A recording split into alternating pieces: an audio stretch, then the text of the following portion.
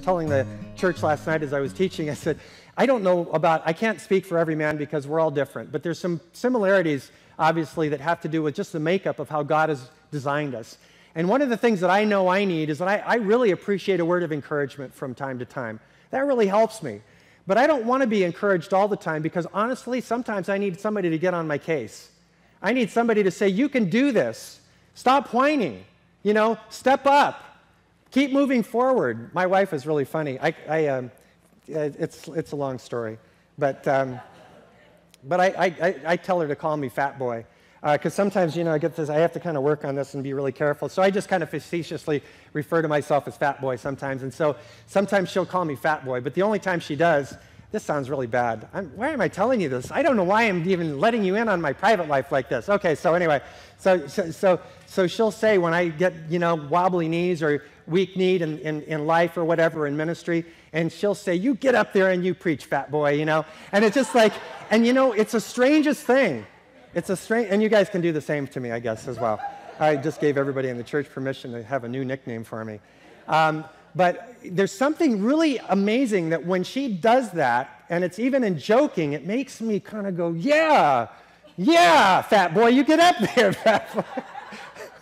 Oh, man, I've ruined this message already. It's terrible.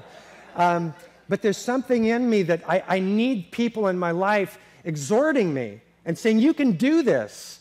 And we find that actually a lot in Scripture, where God is not just encouraging men of God, but he's exhorting them and say, be courageous, be strong. In this passage of Joshua, the Lord says that to him 3 times, and if that wasn't enough, as God gives this command to Joshua in public, the people respond under his leadership and say, as we followed Moses, we will follow you. And then they say this, only be strong and courageous. So the people said the same thing to Joshua.